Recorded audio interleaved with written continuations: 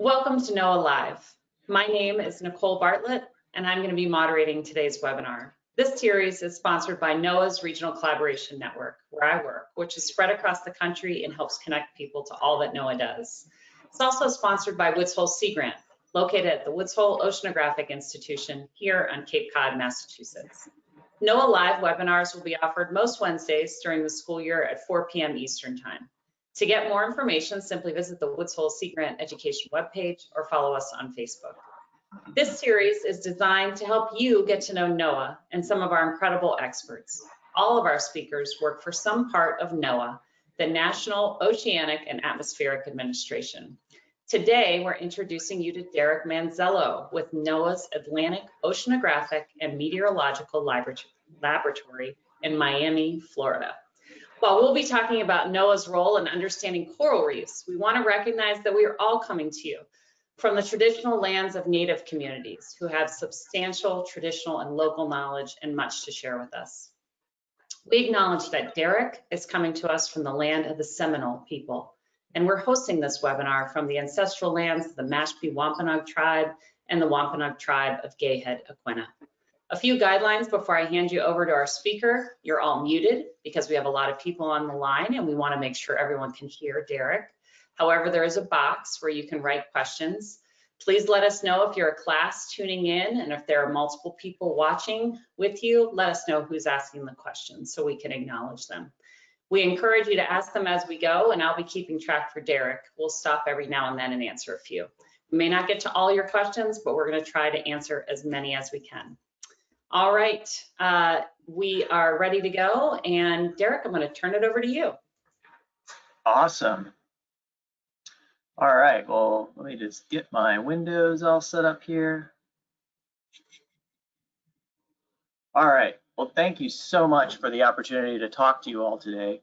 I'm very excited about this because it allows me to talk about what I love most, and that is coral reef ecosystems. So my name, get the slides going here. My name is Derek Manzello.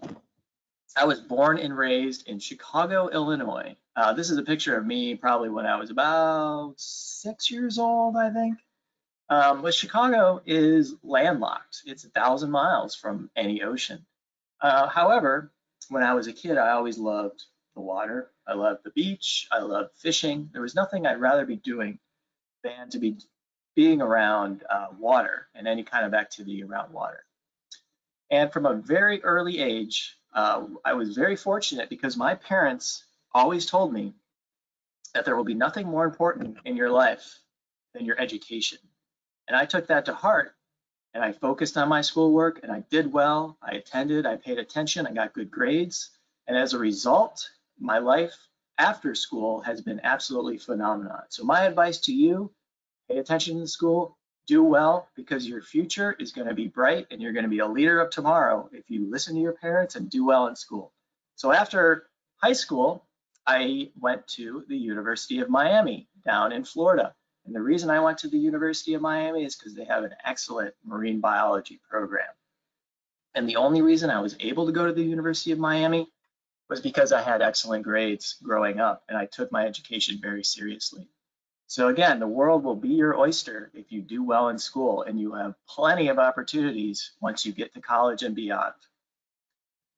So when I went to the University of Miami for college, I had never been outside of the United States before. But now, 20 years later, thanks to me doing well in school and getting an excellent job, I have been able to travel the world and see some of the world's most beautiful coral reefs. So these dots you see on this map are some of the places I'm going to be talking to you about today that I have been fortunate enough to visit thanks to my amazing job, and I've been fortunate enough to see some of the most beautiful coral reef ecosystems on the planet. So what is a coral reef? Well, a coral reef is simply a complex structure built by corals and other calcifying organisms. So here are some pictures of coral reefs that I have taken during my travels. And I will note that all of these pictures in this presentation I took while doing field work as part of my job. I also love photography, So not only does my job allow me to be in the water seeing these amazing things, but I'm also able to take these pictures to be able to show people who might not be so lucky to see coral reefs in the wild what we have in our oceans.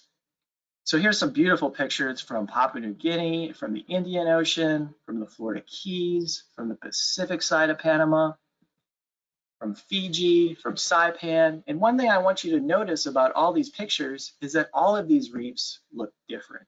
And this is because coral reefs in different parts of the world look very different.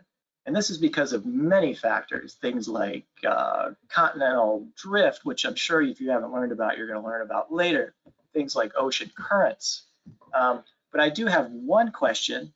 This picture on the bottom right, I took this photograph in Saipan in 2013. Now, Saipan is an island in the Pacific Ocean about 1,000 miles south of Japan. Can somebody tell me what is different about this picture than the other pictures that I just showed? Okay, this is Nicole from the chat box. So what do you guys think in this picture on the right in Saipan? What looks different about those coral reefs? So Texas, who's from Colorado, says it's above the water. And Joseph and Mrs. Mitchell and yeah, everyone sees that it's sticking out. It's not underwater. You guys are very, very observant, very, very good. So the oceans experience this thing called tides that's controlled by the position of the moon and the gravitational pull of the moon on the planet.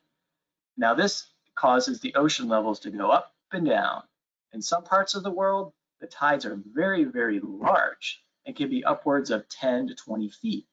Now in Saipan, several times a year during the most extreme tides, water is lower to the point where parts of the reef get exposed. Now corals like being in water, so this does in fact stress them out, but luckily it's short enough in duration that they can survive these periodic short-term exposures to air. And the way they do that is they generate a lot of mucus. Basically, corals make a lot of snot, and that protects them from the air and the sun and all that kind of stuff that they're exposed to when they're out of the water. So this is a very interesting, cool phenomenon to see a coral reef in the air. Great job answering that question, guys. Do I need to, there we go. So why do we care about coral reefs? Well, there are many reasons we care about coral reefs. Not only are they just absolutely beautiful to look at, but they are biodiversity hotspots, or sometimes they are called the rainforests of the sea. This means that many, many species live on coral reefs. Now, it's been estimated that about 25% of all the species, all the organisms in the ocean occur on coral reefs. And this is despite the fact that coral reefs only make up about 0.1% of the sea floor. So you have these incredible concentrations of very diverse organisms living on coral reefs. Now, from a more practical standpoint, coral reefs provide excellent protection from storms. Now, living in Miami, every year we face the threat of hurricanes and tropical storms. Without the coral reefs in the Florida Keys and off the coast of Miami, the damage associated with those storms would be far greater than what we normally see. Also, things like fisheries, catching fish for food, are very important on coral reefs. And overall, it's been estimated that reefs are worth about trillions of dollars on a global scale, and they contribute about billions of dollars to the US economy. What that means is people go on vacation to places like Key Largo, Key West. And when they go, they spend money at hotels, they spend money on dive boats, they spend money to go out and see coral reefs, they spend money to go fishing on coral reefs. All of these things contribute to our economy, and healthy coral reefs are key to a healthy economy in coastal locations. So how do scientists measure coral reef health? Well, one of the favorite things I like to do is scuba diving. If you want to know how a coral reef is doing, you've got to get in the water and you've got to look at it and you've got to take surveys and you've got to collect samples. So this is an image of one of my dive buddies, a guy by the name of Paul Jones, in the flower garden banks in the Gulf of Mexico. And you can see a big school of jacks swimming over him as he's down there looking at the reef. This image on the left, this is one of the few pictures that was not taken by me in this talk, because that is a picture of me taking a picture. That's a picture of me surveying a coral reef in Papua New Guinea. This picture on the right is my friend and colleague Ian Enochs taking a coral sample from the Galapagos Islands. So scuba diving is a very important part to a lot of the research that goes into documenting coral reef health. This picture is a picture from Fiji, and if you look down, you can see a scuba diver down there taking measurements of corals down that reef slope. So as I said, we also take surveys when we're in the water. So what you see here are what are called landscape mosaic images. Now on the left is a coral reef from the Florida Keys, and on the right is a coral reef from the Flower Garden Banks.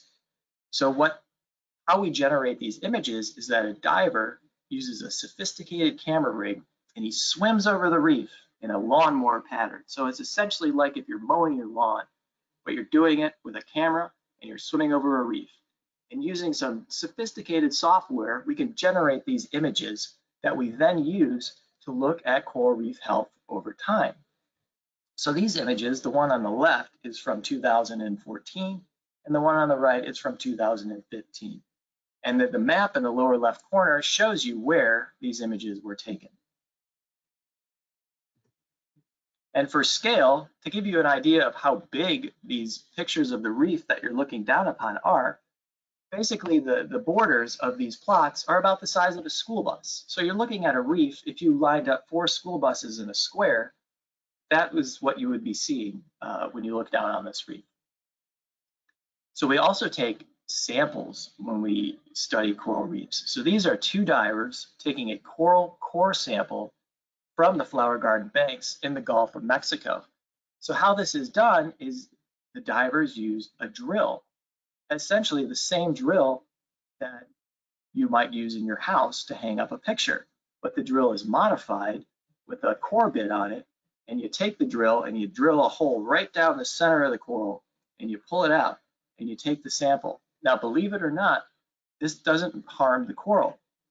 And the reason it doesn't is because you're only taking a very, very small piece of the living tissue. And the rest of it is the inorganic skeleton that the coral lay down over time. So we collect the coral core. Here's a picture of a coral core, and we put it into a CT scanner. Now the CT scanner, this is exactly the same CT scanner that if you go to the hospital and you break your leg or something like that, they're going to put you into this tube and they're going to take x-rays. We do the exact same thing with corals. And the reason we do that is because corals lay down annual bands much in the same way that tree rings lay down rings. So you can determine how old a coral is and how fast it's growing. So in these images here on the right, these are pictures of cores we've taken from these corals that we CT scanned. And if you look at these pictures, you'll see that there's these repeating bright white bands or lines that go across the coral. So these are called density bands, and these are laid down every summer in these corals. So the distance between these bands represents a year of growth for these corals. So up here we see in this coral species, this one grows slower. That's about 60 years of growth. We can go back in time and measure how fast that coral grew back to the year 1957. These corals down here grow a little faster. We can go back in time and measure how fast they've grown every year back through 1970. So to give you an idea of how fast these corals grow, this coral on top grows about 0.2 inches every year. So to give you an idea, 0.2 inches every year, can you guys see this pencil? Yes. Or do I need to? Okay, yeah. great. I had to unmute. That's all right. So 0.2 inches every year is smaller than the width of this pencil. So every year, this coral is only growing this much. They grow incredibly slow, and this is one of the reasons why coral reefs are exceptionally sensitive to any damage or stress that occurs, because it takes them so long to grow. So I guess at this point, does anybody have any questions they'd like to ask? Yeah, we do have some questions. This is Nicole from the chat box. So picking right up off the topic you were just on there quickly, do corals grow just taller like we grow? Did they just grow up or do they grow out? That is a great question. Well, it depends on the coral. So the corals that I just showed you are what are referred to as massive corals. So massive corals grow into these like big domes. They kind of look like a ball, but like, you know, if you cut it in half. So it grows into this big, almost kind of spherical shape. So they're primarily growing up, but they're also growing out. Now there are branching corals that have very different growth strategies. Branching corals have branches and they will grow up and out. And the idea of a branching coral is it wants to create as much area of its body facing the sun because corals use the sun to generate energy. And then there's other corals that are called encrusting corals. So encrusting corals basically just grow on a surface, on a patch, kind of like a good example would be if anybody knows what a lichen is on a tree. That is what an encrusting coral grows like. It doesn't really grow up, it just kind of grows side to side. Gotcha. Okay, this is Nicole again. Liam really wants to know if you've ever been to Barbados, Derek. I have never been to Barbados, but I will say this, during my freshman year in college, my roommate was from Barbados, a gentleman by the name of Ramon Roach. He was the smartest person I met during my entire college career. And I believe he lives in Barbados again. But he is a marine biologist and I consider him a peer, and I hope to get down there someday and check out your beautiful reefs. Great. Well, I hope that you get to too. Take me with you. Jensen would like to know, what is the best coral reef you've ever seen? That is a really hard question to answer because when I showed you those pictures in the beginning, it's like you can fall in love with any of those coral reefs. You know, it's really your preference. But rather than the best coral reef I've ever seen, I would probably say there is a reef in the Philippines called Apo Island, and this is a very special place because the local community, starting back, I think, in the early 1980s, made a decision because they saw that people were coming from all over the world to dive where they live. And this community historically did a lot of fishing, took a lot of fish from the reef, collected corals, that kind of stuff to survive. But they were very wise and they learned that by protecting their reefs and not allowing fishing would bring more scuba divers and bring more money to their community. So this reef, Apo Island in the Philippines, was absolutely phenomenal. I mean, corals like you've never seen, organisms like you've never seen. And the reef is so beautiful that the Shedd Aquarium in Chicago actually based their coral reef exhibit off of the reef at Apo Island in the Philippines. But that being said, I have been lucky enough to see amazing reefs in places like Fiji, the Indian Ocean, Palau. Yeah, I mean, there are so many beautiful places to see out there. But generally that part of the world, like the Philippines, the Western Pacific, that is where I like to go the most. So I take any opportunity I can to get to that part of the world. That's great, thanks. And also just, there are a lot of questions that Derek may not cover that are general questions about coral. So if we don't get to your questions today, I wanted to remind you guys to go back and watch our webinar with Dana Wasunik-Mendez from the Coral Reef Conservation Program, who gave a lot of detail about corals. So that's on our YouTube channel, and we'll make sure we cross-link those on the website for you. Michelle and Anna both want to know, what are coral reefs made of?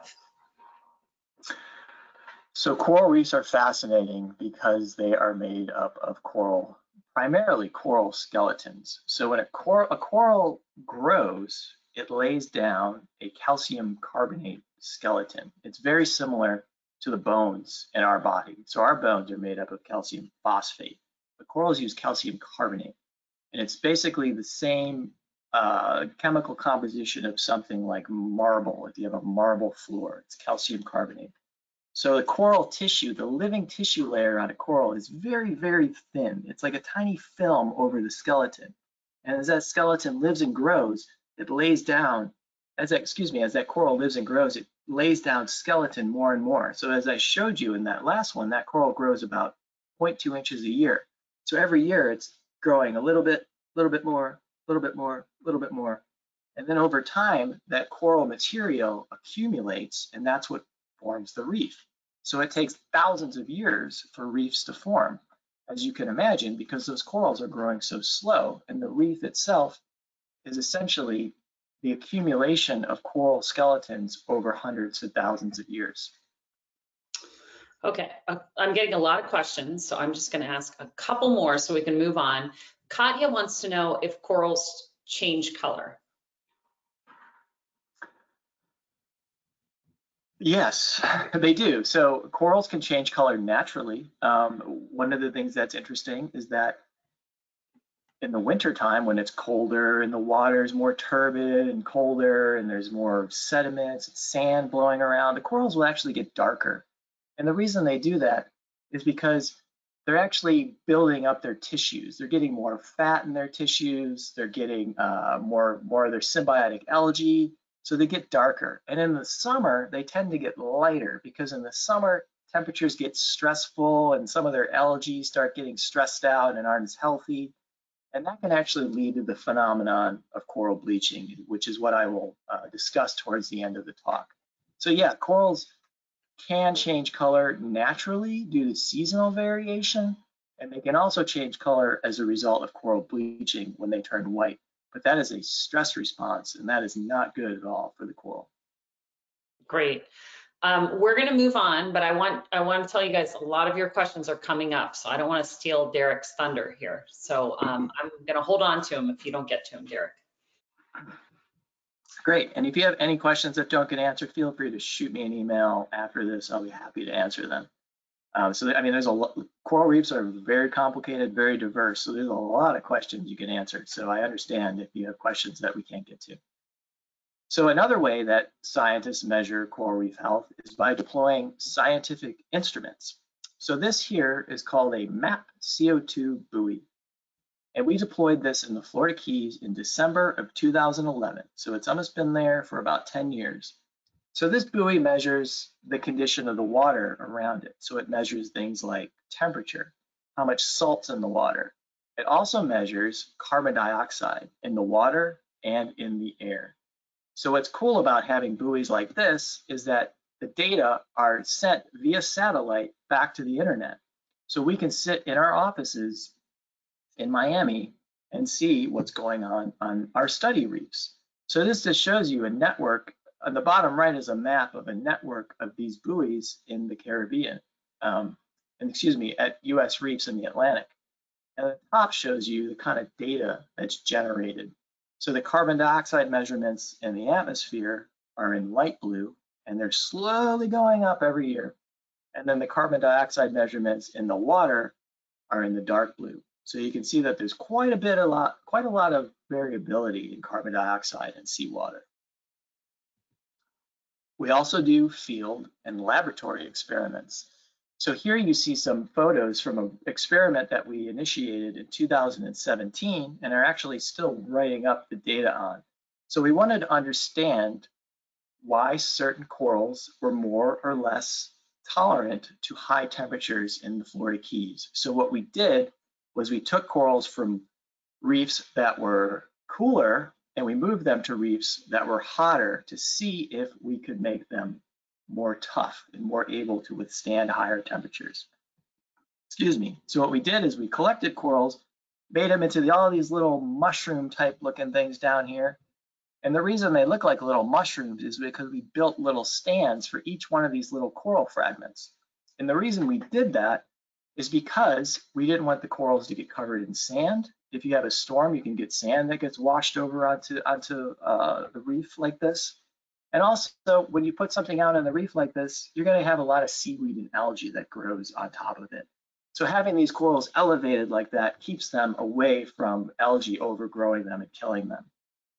So after a year of these corals being in the field, we brought them back to the lab, and here you see these same corals in the lab, and we exposed them to high temperatures.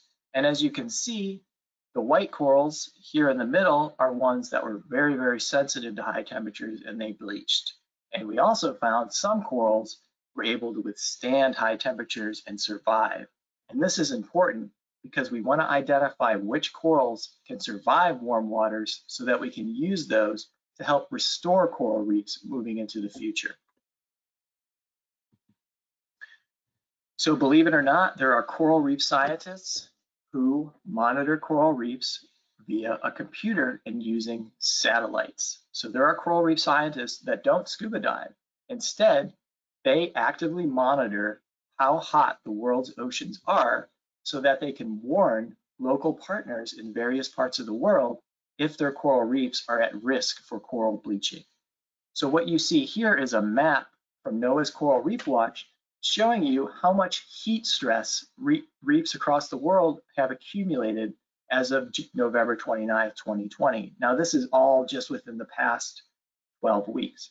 So areas that are red and purple mean that that location is experiencing a lot of warm water. And I want to point out, in particularly down here in Australia, the Great Barrier Reef sits right off the northeast side of Australia, and you'll see a very big red patch right over the Great Barrier Reef. Unfortunately, the Great Barrier Reef has bleached, I think, 3 of the last 4 years. And in some places of the Great Barrier Reef, more than half the corals have died. And this is very, very alarming and scary. So now to lighten the mood a little bit, I wanted to talk to you about some of my favorite dive buddies that I've encountered. So one of the main reasons I do this job, as I said, is I love scuba diving. I love getting in the water because there's so many interesting things on coral reefs and in the oceans that will just blow your mind. Things you've never thought you would ever see outside of some science fiction alien movie. I mean, there are things in the water you will see that you just won't believe. So now I wanted to run through some of the favorite dive buddies that I've encountered during my time doing this job. So this little guy, I was diving in the Gulf of Mexico at about 75 feet at the Flower Garden banks. And I looked up and I saw a big eyeball looking at me. And I went, oh, hello. And it was this guy, a speckled hind. He's a type of grouper. And he can turn his eyeballs and look straight ahead. And this is an adaptation that allows him to look for prey that he can then ambush and eat. So this is a cool little dive buddy that I found in the Gulf of Mexico. So as I said, my favorite place in the world to go diving is the Western Pacific. The Philippines is absolutely amazing. So there is a crab in this photograph. Can you guys see the crab in this picture? Can anybody spot that crab? Juan says he can see it. Okay, cool. So if you hadn't seen it, right here, dead center, there's a little crab, and he's super camouflaged. This is called a commensal soft coral crab, and he's totally camouflaged, and this protects him from being eaten by hungry fish and other predators who might wake up one morning and say, hey, I want crab for breakfast. So this guy has developed these adaptations over long periods of time so that he lives among this soft coral and you can't even see him. So the size of this little crab in this picture is smaller than the eraser on the top of your pencil. This grumpy looking guy is called a mantis shrimp. Now these guys are fascinating. I could talk to you for 3 hours just about mantis shrimp because these are amazing, fascinating organisms. But one of the things they're most known for, here's another picture of the same guy, is they have incredibly powerful claws. So below his eyes here, you can see kind of these claw-looking things that he has kind of tucked in. So when he wants to eat something that he sees, say a fish swims by and it looks yummy, he actually will punch it super fast. And he punches it so fast that it can kill the fish or the other prey. Now these guys are able to punch so fast with their claws that they can break aquarium glass. So they pack one of the most powerful punches in the entire animal kingdom. And they're also incredibly beautiful. Wow, that's really cool, Derek. Can we back up for just 2 slides? to the crab question, because someone wanted to ask what, I think it was the one before with it. Wow, these pictures are beautiful. What kind of coral is this crab on? So this is a soft coral. I actually forget the common name, but these are common in the Western Pacific, and they're absolutely beautiful. They come in dark purples and dark reds. And the reason they're called soft corals is because they don't secrete that calcium carbonate hard skeleton. So a reef building coral that builds a reef, it builds that coral skeleton. So after the coral animal, if the coral animal dies, the coral skeleton remains. So this is a soft coral. It doesn't have any of that skeletal structure. So it doesn't really leave any kind of structure in place once it dies. So this is a soft coral, and there's some incredibly beautiful pictures of soft corals from places like Fiji, the Philippines. I forget the common name of this species though, I'm sorry. That's all right. This person was asking from Maine, so I have a feeling they're gonna have to do some research anyway. Okay, you can keep moving, and as we get questions, if you wanna just pause after each buddy, we can relay some questions. Cool. So the next guy that is incredibly cool that I spotted was an orangutan crab, and he's called an orangutan crab because he kind of looks like an orangutan. So he has developed all these very fine little red hairs all over his body. And right here you can see his two red eyeballs sticking out. And the reason he looks like this is because there's algae and seaweeds that look just like this. So to a fish swimming across the reef looking for a meal, he looks down, he sees this guy, he thinks it's just a piece of seaweed or algae that got stuck up on a coral. So these guys are super cool, and they've also developed this adaptation of camouflage to keep from being eaten on the coral reef.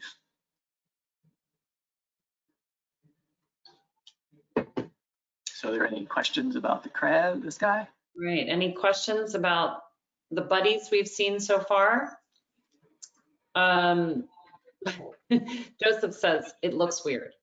Yeah, everyone just says that they're very cool looking. So I think it's amazing, Derek, that you took these photographs. And so I think earlier in the presentation, there was a picture of you with your camera. So this is probably quite a different camera than most of us are used to using, right? Yeah, so underwater photography, unfortunately, can be a little pricey, but we do need, you know, to work on coral reefs, we do really need good equipment. So yeah, the cameras that we use definitely are a little more money than, you know, your Apple iPhone camera, I guess. But yeah, it's to be able to monitor coral reefs and see things, you know, and take these pictures require expensive instrumentation. So Sumner in Camden wants to know, how big is this crab? So this crab is probably about, I don't know if you can see me, but he's probably about yay big. He's small. He's not very big. He's probably about the size of like a cockroach. Cool. And Joseph said, why does he look like he has 4 eyes? It's kind of interesting. 4 eyes? Yeah. Yeah. Does let's see.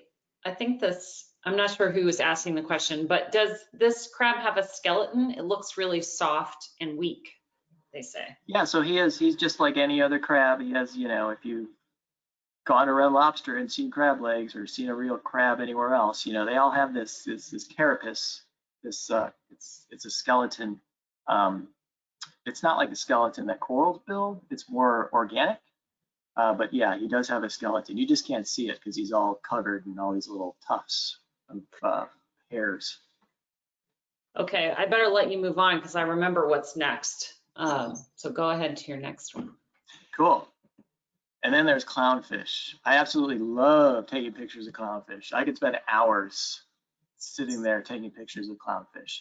So what we see here is a juvenile clownfish coming out, checking me out while his dad hides in the anemone, safely tucked in.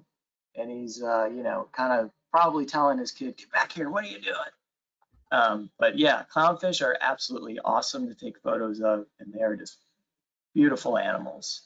So here's some more pictures of clownfish from Papua New Guinea. And then this one, you see the anemone that it lives in has these beautiful purple tentacles. So I love taking pictures of clownfish. I could do this for days if given the opportunity. They're beautiful. And then another thing I love to take pictures of are nudibranchs. So these guys are actually related to the slugs and the snails you may have in your yard or your garden, depending on where you live. But they look a heck of a lot different than the slugs eating your mom's plants. So these guys have spectacular, exceptional coloration. And the reason they have all this amazing coloration is because it's a warning. It tells anybody up there swimming around looking to eat them that if you eat me, you're going to regret it because you're probably going to die or get really sick. These colors tell the rest of the reef that I am extremely poisonous, so do not bother me. So this is why these guys look so amazing and so spectacular. And they come in, I mean, the colors that these guys come in are just mind-blowing. And these are a few of my favorite pictures that I've taken over the years of nudibranchs. Wow, those are cool. So Alicia is asking, what is the coolest thing you've ever seen diving? And I have a feeling you're about to show them, right? Are we Yeah, about you must we're about 2 slides away. I'm going to show you a video of my favorite dive of my entire life. So stay tuned. Okay, so you wait for that, Alicia. Megan says the green one looks like a Pokemon in this. I'm sure everybody. And then Cola says they look like underwater worms. They are very cool, and they're not hurting the corals. No, these guys, I think they primarily, this one in the bottom right, if you look at the one with the green and the neon orange, he's actually eating eggs of, I don't know what kind of eggs those are, but he's eating some kind of eggs. So they eat like different things. Some of them eat algae, you know, this one's eating eggs. So they really don't do any harm to the coral. If anything, they're, you know, representative of a healthy coral ecosystem. They're beautiful. Okay, do these guys overpopulate if no one eats them? You know, I've never heard of that happening. Yeah, I've never heard of their populations really getting too crazy. So I'm not sure what, you know, what's controlling their populations if they're not being, you know, eaten. But yeah, I've never heard or seen anything about that happening. You can't get anything by our audience, Derek, so you better mind. If anyone knows about a reef overpopulated by nudibranchs, let me know because I want to go there and take pictures. So that's just a new word for me, nudibranchs. That's how you say it, nudibranchs. Yeah. Nudibranchs. So you guys try to use that word after the webinar. It's fun. All right, we can move on. I'm gonna mute myself. All right, so now we're getting into the bigger stuff that moves around a little faster. So the next thing I'm going to talk about are sea lions. And this is another picture that I didn't take. This was taken by my dive buddy. And that's actually me taking a picture of a sea lion. And the reason I love this photo, other than the fact that it's beautiful, is that we have the same photo from my point of view. So this is what I was looking at when my dive buddy was taking that photo. So this wasn't planned, it just happened. But this shows you that sea lions might be my favorite dive buddy. And the reason I say that is because sea lions are like puppies. They're like underwater puppies, and they're big. They're like bigger than people sometimes. And they are fast underwater. They move underwater like a hummingbird moves on land. And they are so playful that they want to see what you're doing and they want to see what's going on. The first time I ever dove with a sea lion was in the Galapagos Islands. I was doing a coral survey, so I had a hammer to mark down a stake. Put the hammer down, looked away, looked back. All I saw was the butt of a sea lion, and he was swimming away with my hammer in his mouth. So I had to chase him until he dropped the hammer, and then I got my hammer, and I could continue my work. Then another time, a colleague and I were diving 90 feet down in the Galapagos, and I looked up, and I saw his eyes were huge, and I went, uh-oh, what's wrong? And then I looked up a little farther, and there was a sea lion at 90 feet nibbling on his snorkel the way a dog would nibble on a chew toy. And he was a little scared, but luckily the sea lion let go and swam away. So these guys are just a riot underwater to dive with, to the point where they can interfere with your work by just messing with you. So here's another picture of me getting dive bombed by a sea lion. So this guy, the one thing this picture doesn't do justice is the fact that this guy swam at me probably 20 miles per hour straight at my face, and then at the last second darted away. So sea lions are definitely among my favorite dive buddies. And then there's guys like this, sea turtles you see quite a bit. So this is a sea turtle that was lazily lounging on a wreck right off Waikiki Beach in Hawaii. And I just swam up, took a picture of him, and he didn't even bother to move. He was just happy chilling out, taking a nap. And then there are tons and tons and tons and tons of fish in different shapes and sizes that you can't even imagine. Now, I love fish, and this is one of the reasons I got into this career. So these are just some of the crazy fish encounters. So you see here's the same school of surgeonfish in the Galapagos Islands helping my buddy out look for a temperature probe that he had deployed a few years earlier. And we see all kinds of crazy fish. So in the top right, you see a whole school of Dory's family. In the bottom right, there was a snapper in the Indian Ocean who wasn't too happy about me taking a sample from his reef, kind of giving me that evil eye. Then that barracuda in the Gulf of Mexico, who looks like he's had some excellent dental work done. His teeth are quite white. And then we have the top left, these are called batfish. And they're called batfish because they have those huge fins that make them look like a bat. And then in the bottom left, these guys are a lot of fun. These are called pipefish. They're tiny. They're almost like they're related to seahorses. And they kind of swim around and they have these faces that make them look like they have little attitudes. So they're super cute. And then the most famous fish of them all, sharks. Now, sharks, we don't actually see very many sharks in places like Florida or the Caribbean Sea. Basically, places where there's a lot of people, you're not going to see a lot of sharks. That's because people have overfished sharks over the years. And one of the reasons they've been overfished is because there's a lot of fear about sharks. People don't understand sharks. They see the teeth and they get scared and they want to kill them, essentially. But if you go to places where there aren't a lot of people, buckle up because you're going to see sharks and it's super cool. So this shark, one of the most famous places you can go to see sharks underwater is the Galapagos Islands. So this is a Galapagos shark that scared the living bejesus out of me. In 2017, I was diving and I looked up and my dive buddy pointed behind me and I turned around and the first thing I saw was that creepy eyeball looking right at me.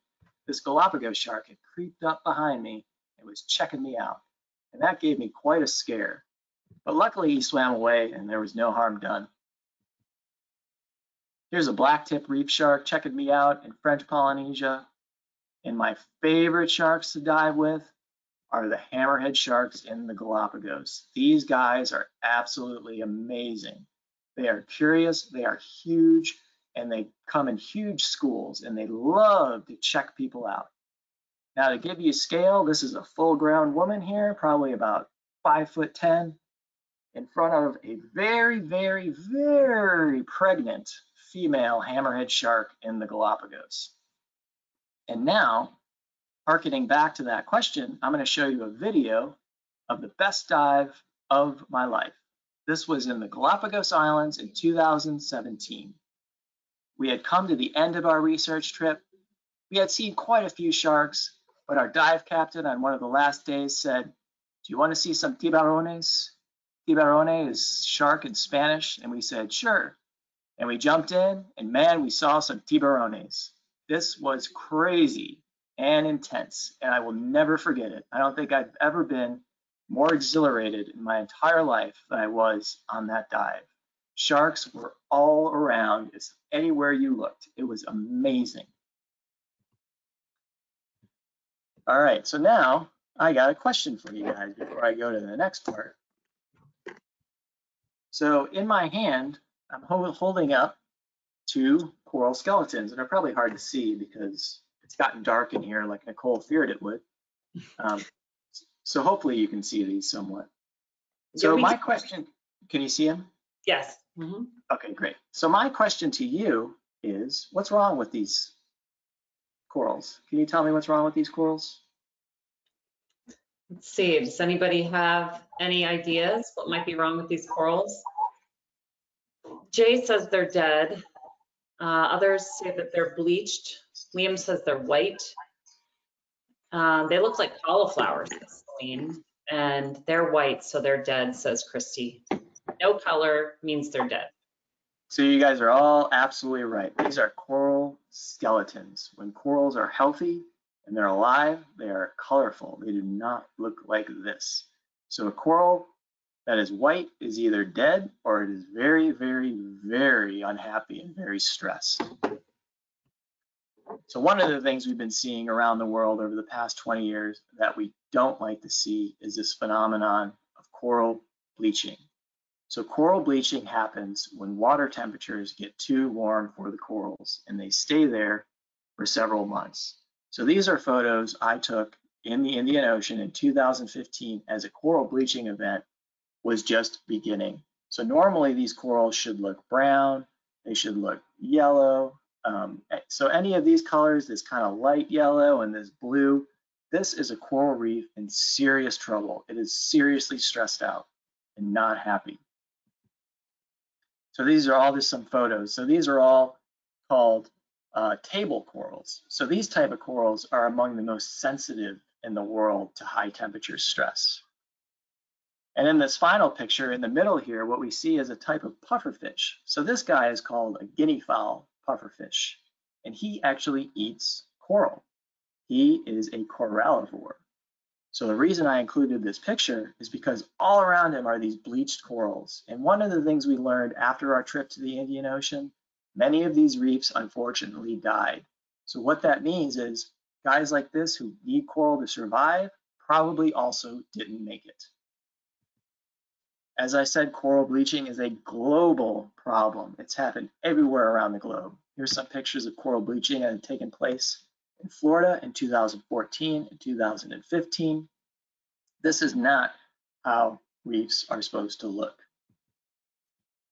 So to give you a little more of an explanation about coral bleaching, now a coral is actually an animal. It's related to things like sea anemones, jellyfish. So that animal actually lives in a symbiotic relationship. Make sure I'm doing okay on time. The animal lives in a symbiotic relationship with algae. So these algae live in its tissues and it provides them with food, oxygen, sunscreens, which are kind of crazy because corals are experiencing a lot of ultraviolet radiation. Well, these algae are like, hey, here's some sunscreen so you don't get a sunburn. It's really nice. In return, the corals provide the algae a home. They give them food via nutrients, and they also provide them carbon dioxide that they can use for photosynthesis. Now, for some reason, this symbiotic relationship is extremely sensitive to temperatures. If temperatures are just 2 to 3 degrees Fahrenheit above normal during the summer for a month or more, corals start bleaching, and that's because they lose their symbiotic algae and they turn white. So this coral is fully bleached. However, it's not dead yet. It's still alive. So if temperatures decline quickly, the coral can recover its algal symbionts and survive. However, if temperatures stay warm for too long, the coral will essentially starve to death because it runs out of food, because the algae provide about 95% of the food for the coral. So when the corals lose their symbiotic algae, they are in trouble. They are in dire straits. And it's essentially like being in the intensive care unit in a hospital. They need help and they need it fast. So to illustrate to you why coral bleaching is so detrimental to a coral reef, I want to show you an example from the Galapagos Islands. So these are pictures from a reef in the Galapagos Islands taken in 1976. So the Galapagos had smaller reefs, nothing really huge or big like you would see in the Great Barrier Reef, but they're still reefs. And these are old photos, so bear with me. These were taken by my PhD advisor, Peter Glenn. And this just shows you the reef in 1976. And all this white, it looks white, but that's actually all living coral. And the reason it looks white is because this is a very old photograph. In 1982 and 1983, there was a very strong El Nino event, and this caused seawater temperatures to stay about 5 degrees above normal for months. And as a result, nearly all the corals in the Galapagos Islands died. And once the corals died, the reef eroded away in about 10 years. So this is what the same reef looks like today. And well, this was 2012, it's already 8 years ago, but as of 2017, it looked the same. So there has been no recovery. The corals on this reef died and they were completely eroded away. And one thing I want you to notice, there aren't very many fish on this reef. You don't see many other organisms. That's because all the organisms that live on a coral reef depend on the structure and the corals for their survival, and now they're gone. And corals are not the only animal on coral reefs that have symbiotic algae. Now, I told you I love to take photos of clownfish. Well, the anemones that clownfish depend on for their survival have symbiotic algae that are also sensitive to high temperatures. Here's an anemone in the Indian Ocean, bleaching because of the hot water. You'll see the tentacles have lost a lot of their pigmentation, and the anemone itself is going from pink to white. And here's another clownfish where his anemone has completely turned white. So those anemones, unless the waters cool off and they're able to recover their algae, will likely die.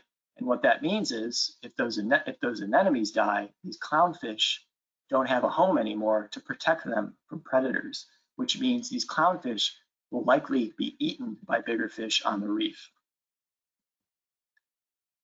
So it's not all doom and gloom. I don't want to make you guys too sad. We have discovered some corals that can actually resist and recover from bleaching events. So here we see a huge coral that recovered from bleaching. This entire reef in the Florida Keys actually recovered very, very well from very warm conditions in 2014 and 2015. So this is an endangered species of coral. It's called the mountainous star coral. Now in this image, this is about as tall as a person. So roughly say 6 feet tall. Now these corals grow about, I would say 3 feet every 100 years. So what you're looking at here is a coral that's at least 200 years old. And luckily it was able to survive and recover from this bleaching event. So that's all I have for you today. I'm happy to take any questions, and I just wanted to share one more photo of you of a crazy puppy style sea lion in the Galapagos dive bombing me and saying, hey, what are you doing here? And again, thank you so much for the opportunity to talk to you today. And I hope that I've sparked your interest for coral reefs. And I hope that you will grow up and understand the beauty and the sensitivity and the fragility of these natural treasures that we have on our planet. Thank you. Thank you, Derek. We do have a lot of questions and we're already over time, so I'm just going to pick a couple. But Derek has offered to respond to some questions. I know Mrs. Mitchell's class, we didn't get to all your questions up there in Oregon, but Derek is going to respond to those via email. So a couple of questions just on the topic you just covered, Derek.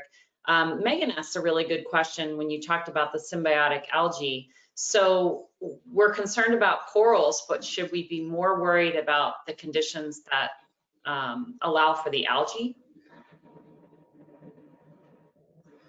Yeah, so that's a great question. And there's been a lot of research that goes into trying to understand why the corals and the algae, why that symbiosis kind of breaks down. And I think right now, the hypothesis is that bleaching is essentially a response to high temperatures and high light. So basically, corals need a lot of light because the algae photosynthesize and create food for the coral. But when it gets too hot, it's kind of like when you go out in the middle at noon in the middle of summer, you know, when that sun gets too searing on you, it causes trouble, and it causes trouble for the algae. It actually makes the algae toxic to the corals. So the coral wants to get rid of it because the algae is under so much stress that it's basically releasing toxins and stressing out the coral. So the coral just wants nothing to do with it. So related to your question, there are different types of symbiotic algae, and we've been able to find, well, the coral reef science community has been able to find over the past 20 to 25 years that there are certain algae that are much more tolerant to high temperatures than others. So there's been a lot of research to understand if we can use those temperature tolerant algae and maybe infect corals that are sensitive to bleaching. So there is a lot of research going on, and it's a very, very complicated question. And I would say that there are a lot of scientists that focus solely on the algae and how to make them more tolerant to warmer conditions. Well, we definitely have enough for some questions after the webinar, so we're going to maybe have to commandeer Derek to answer a few more. Can we ask one final question that was also, when you talk about the higher temperatures, Aaron in Camden, Maine asks, will the corals migrate to deeper waters to avoid the high temperatures and bleaching? That's a great question. So one of the things I just said is that because corals have these symbiotic algae, is that they require a lot of light. So corals generally, once you get deeper than about 100 feet in the ocean, there really aren't very many corals. But there are locations that are called mesophotic reefs, and these are kind of what are called the twilight reefs. So the light doesn't get very bright, but there are locations in the Virgin Islands where there are a ton of corals in like 100, 200 feet of water. So that lends support to the idea that corals already in deeper water might actually be more resistant to bleaching. As of right now, I don't think we have much evidence that corals are, jump into deeper water. I think right now what we're seeing is that some of the corals that already occur in deeper water are surviving better. But the issue with deep water, again, is corals need light to grow. So there's really a limit into how deep you can actually get before there isn't just enough light. And the deeper you go too, it's actually colder. So you kind of have this thin window, from about 100 feet to 0 feet where corals do really well because they get enough light and it's warm. And then once you get deeper, things start getting a little more stressful for them. Well, thank you so much, Derek, for sharing your beautiful photographs. You're not just a coral reef scientist, you're clearly an artist as well. And so for you kids out there who love to take photographs, maybe you should start thinking about being a diver. Then you could take photographs underwater.